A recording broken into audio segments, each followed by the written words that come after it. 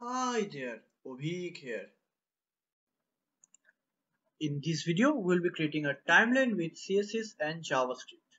So let me show you its features one by one. The first feature that I'm going to show is uh, as I scroll to the timeline section for large screens, it starts animating smoothly and slowly, right? And for the small screen, as I scroll by, wait a second, let me rephrase this page. So as I scroll by, the animation starts smoothly, but as I scroll, the timeline progresses. Right? So I will scroll and then it will progress. And it is a vertical timeline. Now this timeline is clickable. As you can see, I can click this timeline and it also happens with large screens as well. I can click this timeline and it will work like this. Right? Also it is highly responsive. So let me show you the responsiveness. So for very large screens, it is still responsive, and for very small screens too.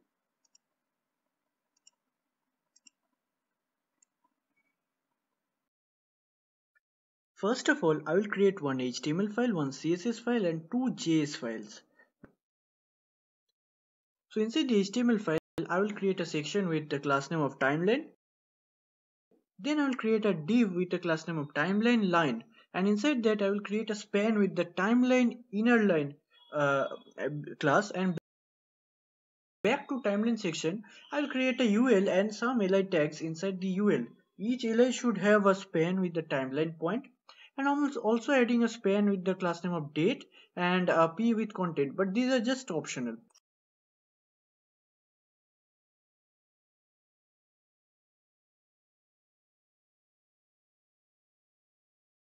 I'll link the CSS and add script tags for two JS files. And that is it for HTML for now. Inside the CSS, I will give some base styles, then I will give some spacing to the timeline. Since this is a horizontal timeline, so I will give the UL flex display. Now, and each li will have a position of relative because the timeline point will go absolute. The timeline point will be 15 by 15 pixels and also have a white off-white background initially. Left will be 40% and transition will be 1.5 seconds each.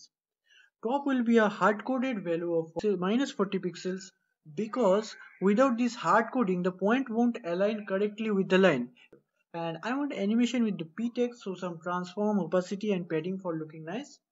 Also the date span should have some animation position absolute to make the date go above the timeline. The timeline line D will also have a off-white background, some height 100% width to take the entire space of the timeline section, and a position of relative for the inner line to go absolute positioning.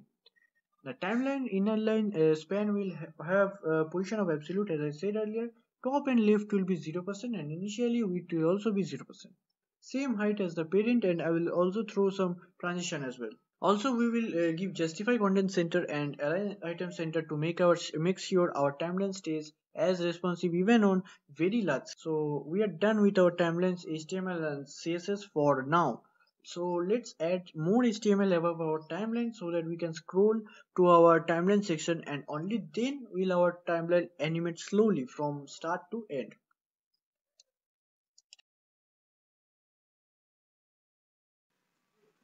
So inside this scrollanim.js, I will get the timeline inner line using the query selector and also get all the timeline li tags assigned to the timeline events variable. Let's also create a new intersection observer inside which we will pass a callback and an empty object. The callback will take entries observers as params, and for each entry we will check the entry is intersecting or not. Only if yes, then we will show time. For now I will do nothing. Then outside of the intersection observer, we will use our observer to observe target, which is the timeline UL. So back inside the if loop for each timeline event, we will call showtime function and increase the timeline width to 100%. Inside the showtime function, what we will do is set attribute done true to HTML, and I will show you why we need that later. So we will need get the timeline point of the li tag and change the background. You can do any other animation. and then animate other stuff like date and content. I also figured out that the line style width equal to 100% should be outside the for loop. Let's see it in action. Alright, our animation now starts only when our timeline comes into the viewport or screen. Now we will make our timeline clickable. I mean, when we click each timeline point, if the point is active, that is, it shows the event date, and then it will hide that, as well as it will hide all the timeline events after this point. And if it is inactive, then it will show the event and date and all the events which are before this point. So to do that, first of all, I will create a new function, hide time, which does exactly the opposite of show time. That is, hides the timeline event.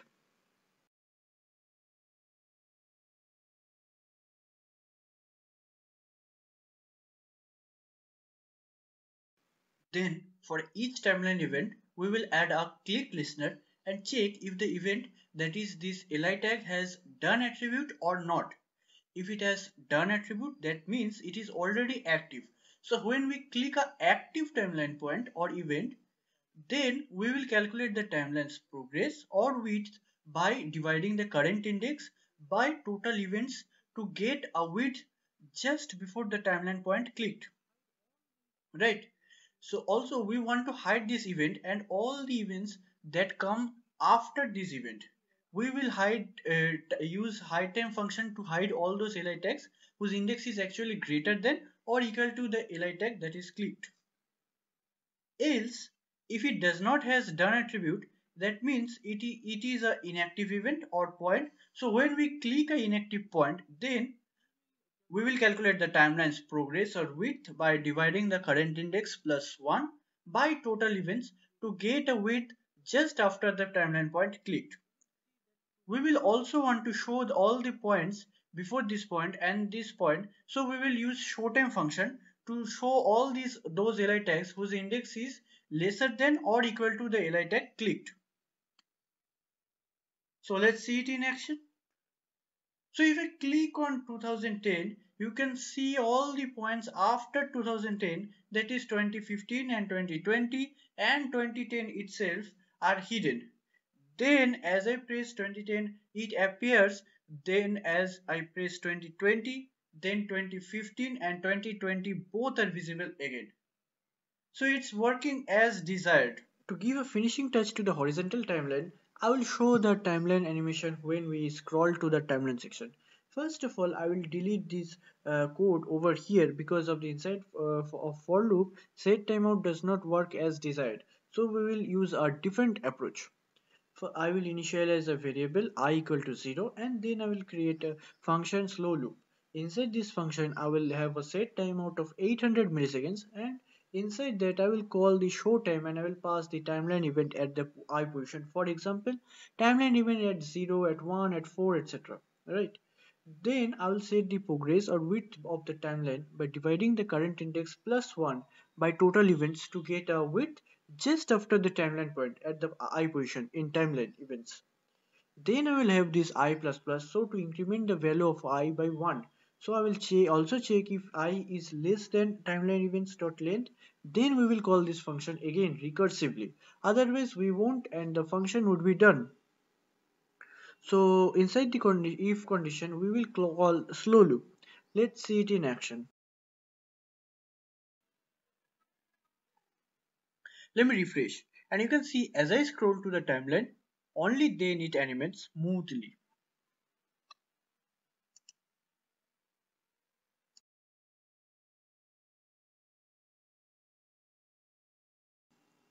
Now we will make it responsive.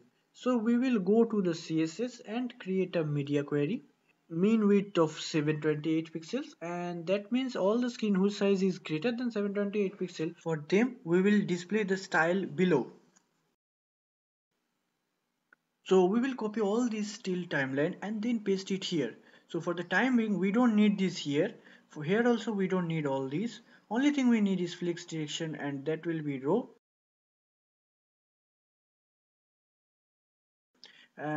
And here also we will have flex direction, and that will be column. So now why column is so that we can have them as vertical top down approach, right? position relative, we don't need it here, and also we don't need this width 100% right now, we don't need it here. Also we will delete this. For now what we will do is remove this padding here and to here, and here we will make this 25 pixels for overall spacing in the mobile screens. Also one more thing, for date we don't need all these as they are already present there, and shortly we will modify these as well. For the timeline we don't need all these, we don't need these either, and look, this looks perfect. But here instead of width 0% we will have height 0% and width will be 4 pixels, and here also we will change that for mobile screens height will be nothing and width will be 4 pixel. The line will take the height of the timeline section, and the timeline section will get its height from the UL. And here we will have the height of 4 pixels. This we don't need, and also we don't need this. The timeline point we do not need this now, we need this height and width, and the top and left as well, and transition also we don't need, and here inside this timeline point width and height will be 8 pixels each. Now here comes the point, why is timeline here then? The timeline should have a display of block so that UL and timeline line can be vertically aligned. And here we will have a display of grid. Now I could have used flexbox, but centering elements felt a bit hard to me, so I'm going with grid. Grid template columns will be 40% and auto, so 40% will be taken by the timeline line and rest will be taken by the UL. Then inside this timeline line, I will have this justify self as end, and here we will have justify content as center to make things look better. Now only thing remaining is timeline point. We will have a top 30 pixels and it will be minus 6 pixels, and here date we will also have the top 30 pixel, left will be minus 68 pixels. Let me show you how it looks. And it looks responsive for small screens.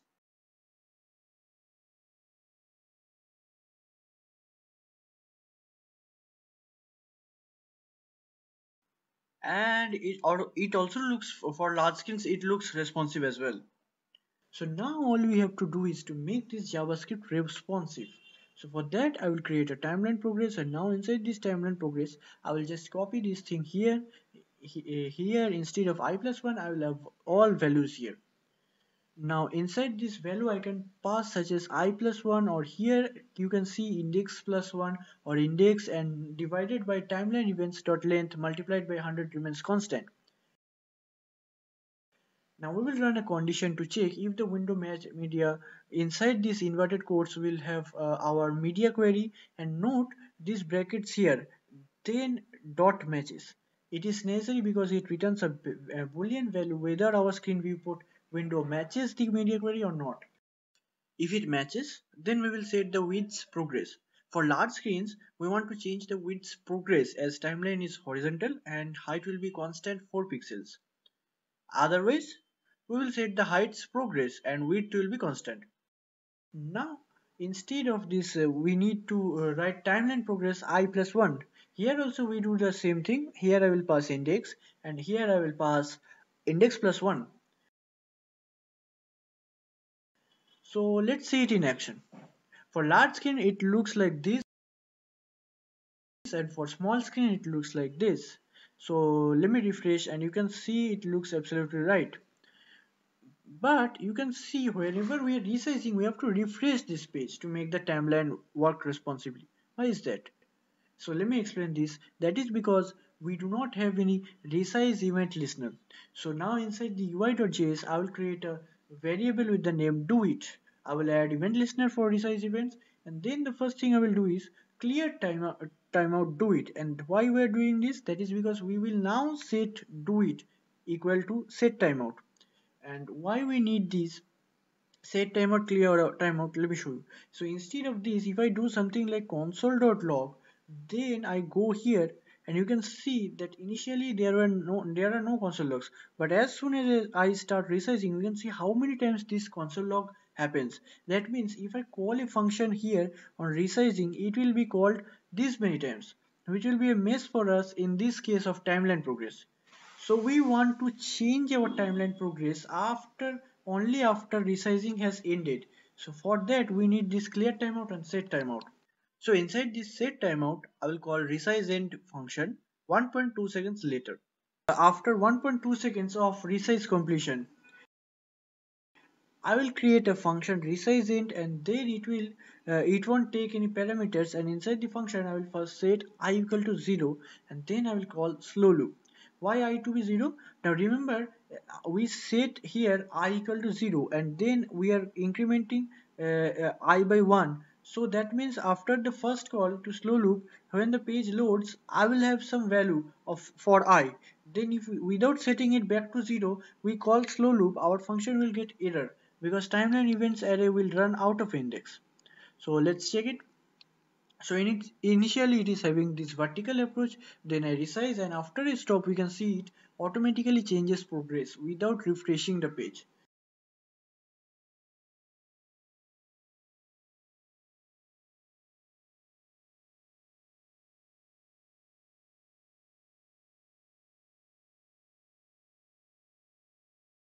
So you can see it is working fine. Last thing remaining is for mobile devices, we want this timeline to progress as we scroll. First, let's create another variable I2 which will be required for timeline progress. I will move the target variable above and rename it to target1. Create target2 which will be all li elements.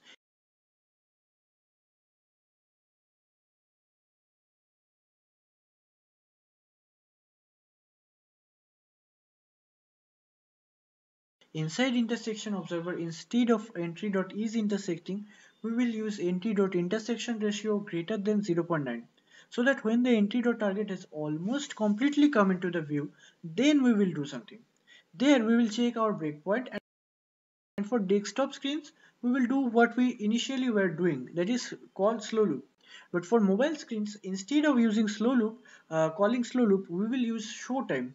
There we will pass the entry.target, then call timeline progress with I2, and actually I should be here initial I should here initialize with I2 with 1, because we want timeline to progress just after the timeline point in that entry dot target, right?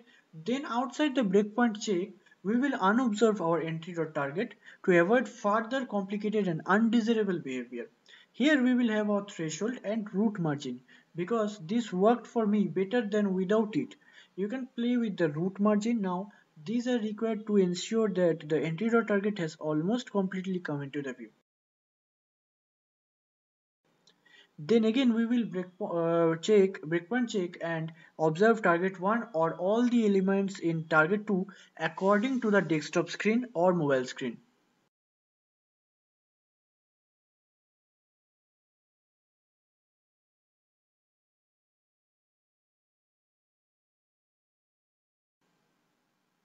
So here you can see as I scroll, timeline is progressing. Finally, you can get all the code as well as an interactive demo of this timeline in this code pen, and I have linked this in below in the comments. Thank you for watching this video, and to all my subscribers, thank you for supporting.